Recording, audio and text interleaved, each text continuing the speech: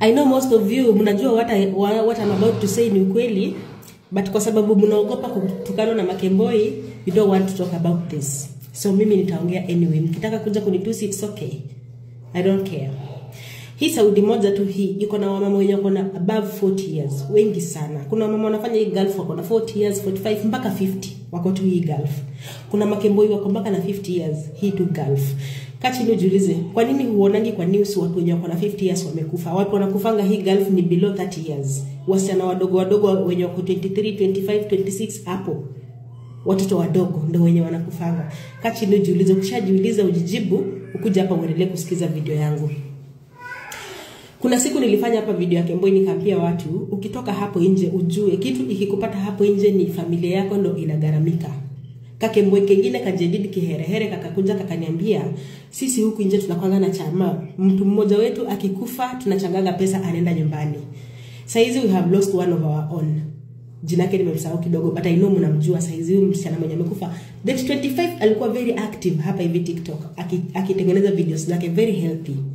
Hajavuka mwaka na sisi amepass. Saizi mnaambia mamake achange pesa kutoka Kenya. Pesa zitoke Kenya, ziferi mwili kutoka hapa, zimpeleke nyumbani. Huyu ni Kemboi mwenye ametoka hija, hajamaliza kazi hajafanya kazi hata 3 months. Ameshakufa. Ameacha mtoto mdogo na mamake akiwa tu kwa ile hali yenye alikuja huku ajaribu kutoa mamake kwa ile hali. Hajamtoa, amekufa. Saizi aliacha mamake akiwa hana kitu chochote. Akakuja kumtafutia. Sasa mamake anafaa change pesa, atume pesa zitoke Kenya zikuje hii Saudi, ndo ziferi mwili wake zimpeleke Kenya. Mamake mwenye hakuweza hata kuafford hata 50,000 peke yake, alipia mtoto wake aenda akafanya kazi Qatar, akakuja Saudi kwa sababu ya desperation. Saizi anafaa change pesa, abebe mwili apeleke kazike mtoto wake Kenya. Mnakuja hapa na cooked stories kutuambia sijui alikuwa na ugonjwa kifua mnataka kutuambia hao Makemboi wenye wako above 40 years wako na immune, yani hawawezi gonjeka hizo magonjwa za kifua, hizo maklorox huwa haziwa affect. Hao wasichana wetu wadogo tu wenye wako 20 years 25 ndio wanagonjeka na hizo maklorox. Hizo hivyo ndio mnataka kutuambia. Kwa nini hawakufi hao wasichana wetu wadogo? Hiyo ugonjwa ya kifua inakushika tu mwezi mmoja ushapass. Like huwezi gonjeka hata maybe wakuuguze hivi at least. Hizo medical record hazi specify ziseme ni ugonjwa wa kifua, maybe kama ni asthma ama ni anything, ni ugonjwa wa kifua tu general. Hivyo ndio mnataka sisi tuamini, si ndio? Wewe toka hapo nje ukijua. Ukipass ukiwa hapa ni gharama kwa familia yako. Ukijua mamako ako na hiyo shamba kubwa yenye anaweza uza akarudisha mwili wako Kenya, Kemboi mama, Kemboi. Na kama unajua kwenu hamna chochote, wewe ndio umekuja ku liberate from that poverty. Kaa chini, tulia. Lipa zile shilingi zako 900, save, enda kwa country nyingine ukapate sema. Kwa every death zenye zinatangazwa watu wamekufia huku Saudi Arabia. In a month if we lose 20 girls, 18 of them wanakuanga Kemboi, wawili ni wa contract. Tukipoteza wasichana 10, 9 wanakuanga Kemboi, mmoja ndio ni wa contract. Kaa chini ujiulize mbona. Na hao watoto wenye wanakufanga huku Saudi, most of them they are below 30 years. Wanakuanga below 30 years. Na hii Saudi tu moja iko na watu wenye wako 45 and above mpaka 50 wako. Hii Saudi usishtuke wako. But hao hawakufi. Seems like maybe hao wako immunized, hawawezi gonjeka wakufe. Mnakuja mnatuambia sijui ati msichana kikufa huko ati sijui ni Clorox, which means watu wenye wako kwa contract hawaoshi na Clorox. Wanaosha hizo nyumba za Waarabu na maziwa, si ndio? Ndio maana hawakui affected. Wenye wamekemboi tu na Kemboi tu hivi kidogo unaosha nyumba na Clorox ina affect, unakufa. Mimi niko na Kemboi wengi sana by the way. Mabeshte zangu. Na hawaendangi ijaza. Take it from me. Kuna Makemboi wazuri na kuna Makemboi wabaya. Unaweza kuwa Kemboi na bado uko tu focused, ujue Kenya kilikuleta huku na ufanye kazi yako. Niko na mabeshte zangu wenye hata hiyo ijaza hawaendangi. Wanaweza kata miezi 7 kama hawajaienda ijaza. Wewe umetoka hapa na pia pressure yako, unataka kukemboi juu umesikia uko nje kuna pesa mingi. Kila mwezi uko ijaza. Kila mwezi uko ijaza. Hakuna istiraha inakupitanga. Lazima istiraha zote upite hapo, ukuje utupostia hapa social media, tuone ulienda clubbing, tuone unajua kudance, tuone uliattend birthday, tukuogope kwa majusi ndio. Kidogo hivi mwenzako amekutilia kasimu pale umekufa. Unafikiria umepata new catch, kumbe umepata bwana wenyewe. Hitu tu vijana tunawadanganya huku nje, mnapigania huku nje mkiwa wenzenu. Hata si mtu mwenye anaweza kukuoa by the way. Huyo ni bwana mtu ako na bibi yake huko Kenya, anakutumia arudi Kenya kwa bibi yake, wewe ubaki hapo. Istiraha. Kwani huwezi fanya kazi bila kwenda hiyo istiraha? Kwani lazima uende ijaza? Kama ni kutuma pesa, kwani huwezi ambia huyo mara kwako kuwekea pesa kwa M-Pesa?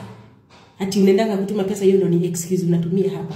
Hao makemboi huko nje, a very big percentage wako traumatized, wamefanywa vitu mbaya mbaya, na ndio maana ukicross part yake kadogo tu hivi kukuua hata imshtui. By the way, kukuua haimshtui kwa sababu hana ile humanity, ako after revenge kwa sababu ako na machungu, haja heal.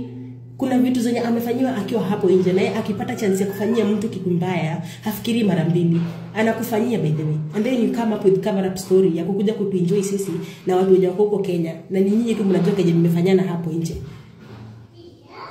Mnajua kenye mmefanyana tu hapo nje, but mtakuja na cover up story ya kutufunika macho. Mnadhani we don't know what is happening out there. Mnasema Waarabu ni wabaya na Wakenya ndio mnauana nyinyi wenyewe. Lazima uwe na mabeshte. Si ufanye kazi ukae hapo kwa Mwarabu, kama ni pesa ilikupeleka hapo nje, fanya kazi, maliza kazi yako, rudi kwenu. Kama kazi imekushinda, enda pale hivyo embassy, jilipie ndege, enda nyumbani. Sio lazima ushinde ukifanya family zikikuja kulialia hapa social media. Guys, tunataka pepa za Sharon za hospitali 3 na hiyo ingine ya transfer. Na hiyo x-ray zenye mnasema ati asijui tu baka hiyo infection imefika kwa tubo. Wachani kudanganya watu na hizo audio ambazo mmewachilia kwa Dugas. Ati mimi nimedugwa shindano ine, sijui ninasikia. Hizo ni fake audios. Muacha kufake audios. How comes museme ati hata sitaki Grace ajulishwe, juu akijua ataeneza hii mambo yote kwa social media? Well, nani alijulisha sasa Grace? Grace ndio alipost kwa Sharon amekufa. Nani alimujulisha? Ikuwa Sharon alikuwa anasema atasijulishwa hata hana namba yake. Ni nani sasa akamjulisha Grace ndio akakuja kupost Sharon amekufa? That's why nataka kumwambia hizo audio zenye zimepostwa kwa Dugas zote ni fake. Sikubaliane. Walete x-ray, walete pepa zote za hosi ndio tuamini. Waacha kwenda kurekodi kwa fake audio wakijitetea. Yes. Hata kama mimi sina akili. Hata kama sina akili. Mimi nataka tu tuulizane tu swali. Sharon alikuwa na sherehekea hiyo tarehe 25, walikuwa na kunywa pombe. Tuko na video, walikuwa na kunywa pombe. Lakini hatutaki kuambiwa from there kuliendaje.